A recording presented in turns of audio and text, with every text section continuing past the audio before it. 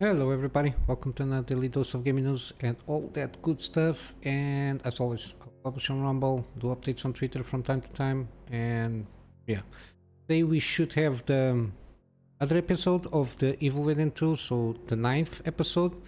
It's been quite alright, some bugs here and there, but mainly it's more than playable, sorry. Except for one or two like hiccups here and there, but it's been quite fun going around with Sebastian and his how do I say it, is some cautious trips there here and there, but yeah, we are unraveling some stuff there, which is kind of interesting here.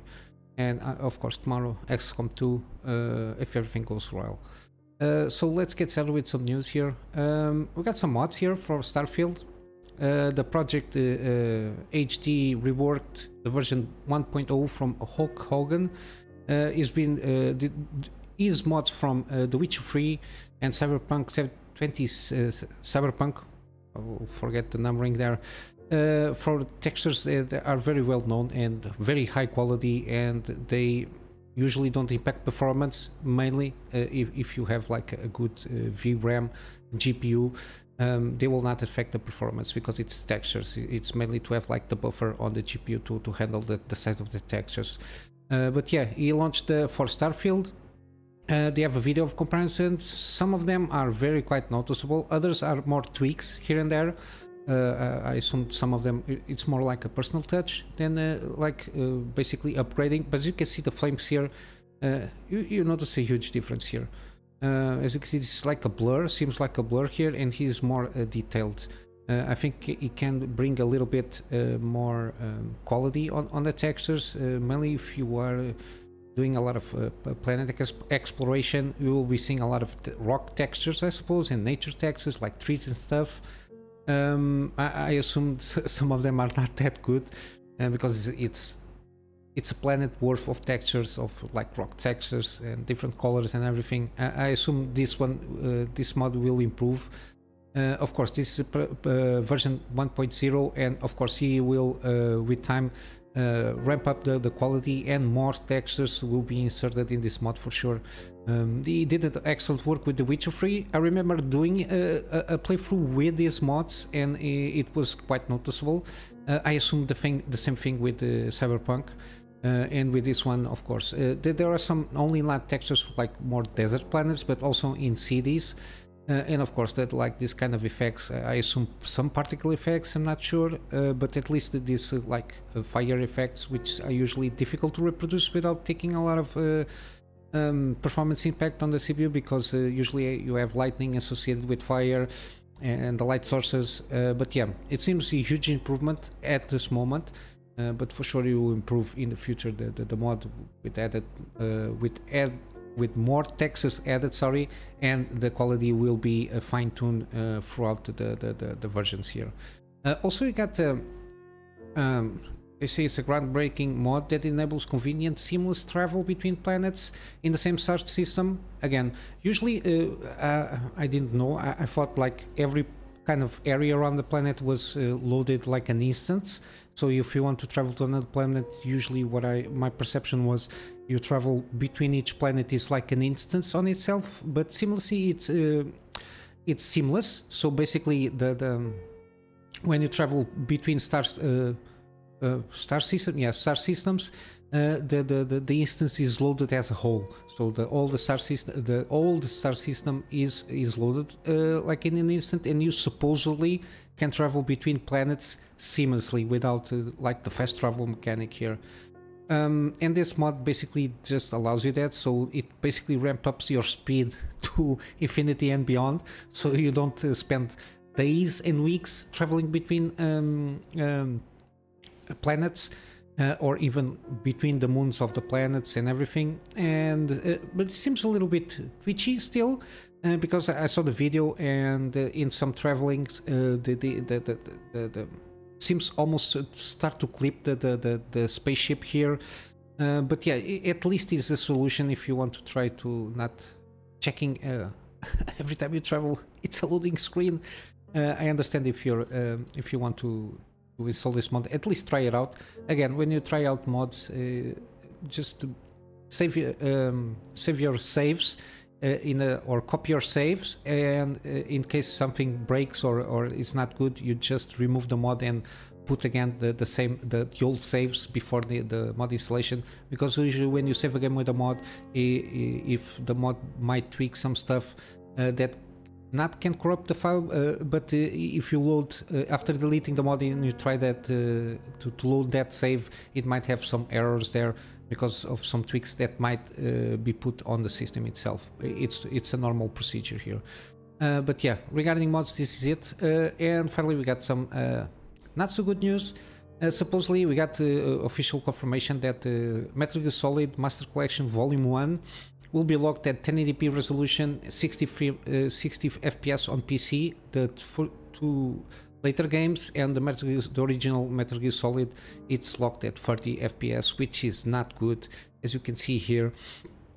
So Metal Gear Solid, the one in Steam, which is PC, 1080p 30 frames, and Sons of Liberty and Snake Eater 1080p 60 frames per second.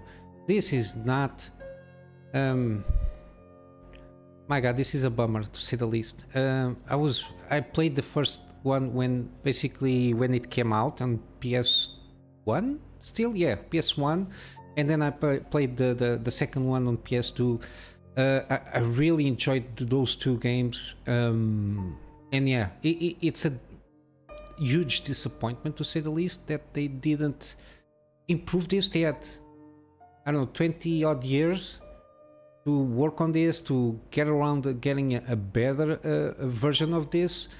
I think this is they launched basically this at least the announcement on the at the same time that Snake Eater sold the Delta, Metal Gear Solid Delta, which is the remake of the Snake Eater game. They announced this collection at the same time. I think they're just trying to get some change here from the investment they are doing on the remake of Metal Gear Solid Delta. Yeah, this is not good. Not this. I do not support. I put a cross on it. I'm going to remove my wish list on this game. I don't care if only if they give me it for free, I could try it out. In this day and age, you just lock out of this kind of a thing here. This is, especially they are. I think the collection is $60. The free game $60 for 20+ year games. It's not even like a discounted deal or something like that. It's again, Konami is doing their own shit again. They had like a redemption arc with this remake, and let's see if the remake is faithful to the original game, because each one of these games has a very, how do I say it? It has the authorship of Kojima in it. It has its own DNA, and remaking something with this vision, I assume it's very difficult. Let's see if the remake is anything good. But even though they are originals, they're just trying to resell you with a different package, which is not good. There is no like not even upscaling, but there is no like kind of remaster, at least to remaster the things there, to put it like 4K 60, something like that, and unlock 1080p or something. Nothing. Even like Nintendo Switch, it's the same thing for all of them. Yeah, this is not good. I disavow the excitement that they put on people regarding this. I will not. I will delete it unless they put it like $10 free games. Maybe I will give a thought on it for this kind of version here, so it will have like original textures and everything. So it's going to be a blocky mess. If you want to play it in 4K, I really appreciate the experience at the time, and it's one of all of those these games that basically got me addicted per se in gaming, to find some kind of the same experience as I did with Metal Gear Solid, and then afterwards with Metal Gear Solid 2 Sons of Liberty. But yeah, this is a huge disappointment what they did here. At least we have the official confirmation before the launch. It's not going to be like an October surprise because it's going to be launched in October. So I think 24th, yeah, 24th of October. So it's not going to be a sour October surprise here. So prepare yourself if you really ramp up for this kind of a game. Prepare to be disappointed on. It's not even managed to upscale. I don't know if there's going to be like some mod or something like that that can be made to upscale this for 4K, but still upscaling this to 4K is going to be a mess. But yeah, unfortunately it is what it is. And I'm going to wrap up some gaming deals as usual.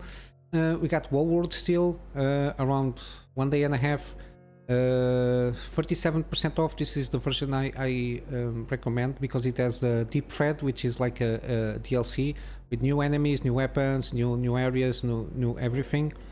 Yeah, $7.50 is an excellent for what this game offers. I think it's an excellent deal here. Also, we still have Marvel's Guardians of the Galaxy.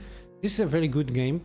Like in terms of story-wise, it's more like related to the comic book stuff here. It's not based on the Marvel movies characters here, so it has its own twist and interpretation. And you have around 2 days until this deal is over, so 70% off. I think it's pretty good from all the reviews that I saw from this game. Also, we got Stray, the Meow Meow game here, 25% off. Again, I think it's an excellent deal. Very good experience. Annapurna, in terms of publishing games, especially indie games, has been on a very good path here. Not only with the Stray, but other more indie games.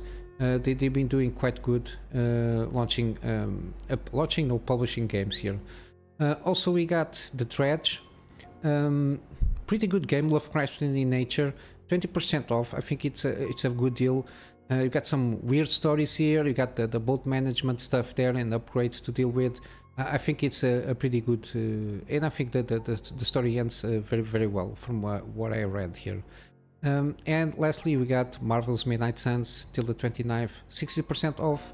The Legendary Edition, again, I'm not sure. The last time I spoke about this like 1 week ago, I still don't understand if the Digital Plus Edition has the DLC characters here. I assume it has, if not mistaken, because it's $79-80 the Digital Plus, so I assume it is, because this is the base game. I assume it has the season pass. It has the characters, the characters associated, which is Venom and 2 more, Deadpool and another one. I forget which one are those. I'm sorry, I completely forgot which characters it brings. I don't know if it has the skins. I assume it has the extra skins also, but yeah, very good if you like kind of XCOM kind of play there, with like a very intricate story. But the twist here is deck building with the powers there, but it's very addictive how you go about it. Some RNG, a very good healthy dose of RNG in the game here. But yeah, I watched the Dark Hunter path from Christopher Odd, and I really enjoyed what I saw here. Yeah, we got there the portal lady there. It's one of my favorite characters. Very flexible. And yeah. I'll wrap up for today. Not much happening, but yeah, some good stuff and bad news there. I'm going to wrap up with my plug on my Patreon, just for the extra help for me to continue upgrading my PC, mainly for storage, for me to have like backups of backups for the projects that I do for my private clients, and of course to have some space for the recordings that I do for the channel. And yeah, basically that's it, guys. I hope you have a full day, and I'll see you in the next one. Till then, Kunamy Master out.